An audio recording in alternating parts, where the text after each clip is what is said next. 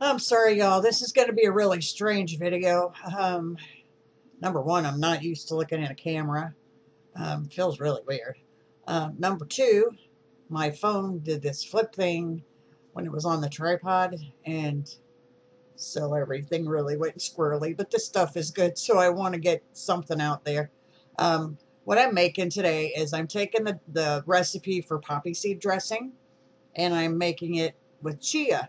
Now, I haven't seen anybody do this. I'm sure there has been, because if I've thought of it, somebody else certainly has.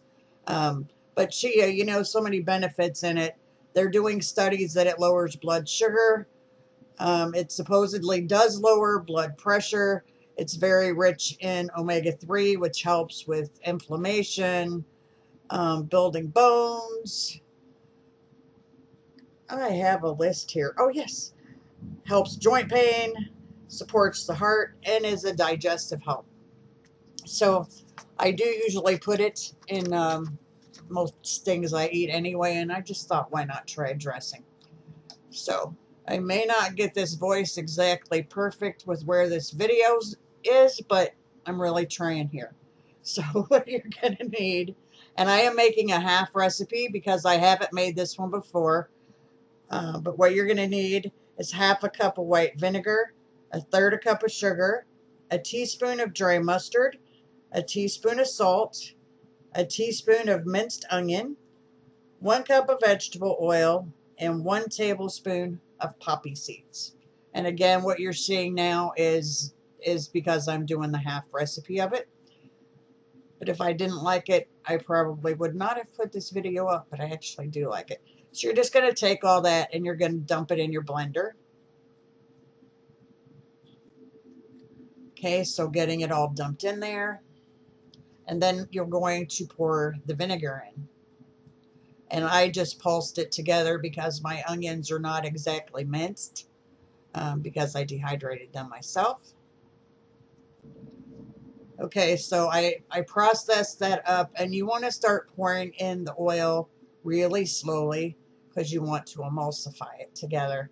Normally, if you're making poppy seed, you would leave those out until everything was emulsified, and then you would put them in, but it didn't bother me that the chia were chopped up through there because I kind of want the benefit for it all. And I did notice I did not have quite enough oil in there because it was rather thick when I started to pour it.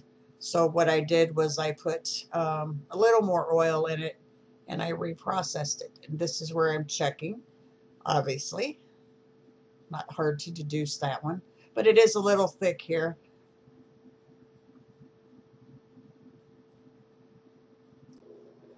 You can kind of see it when I'm trying to pour it in there. That's just a little thick for dressing. So I knew I shouldn't have even poured it, but I did. So I just made myself extra dishes. It's okay though. I ended up it wasn't all going to fit in this anyway. So I ended up just really pouring it back in the blender and reprocessing it. And what I got, sorry, but this is where everything was messing up. What I got was a half pint of the salad dressing. I don't know how well that shows up, but obviously it's green because of the olive oil. You can store this for several months. Just keep it in your refrigerator. And again, if you like poppy seed, it does have a vinegar sweet flavor to it as well. If you like the poppy seed, then I hope at least if you like chia that you will give this one a try. It actually is very good on salads. And again, my deepest apologies for the video being so messed up, but stuff happens. Y'all have a great day. God bless you.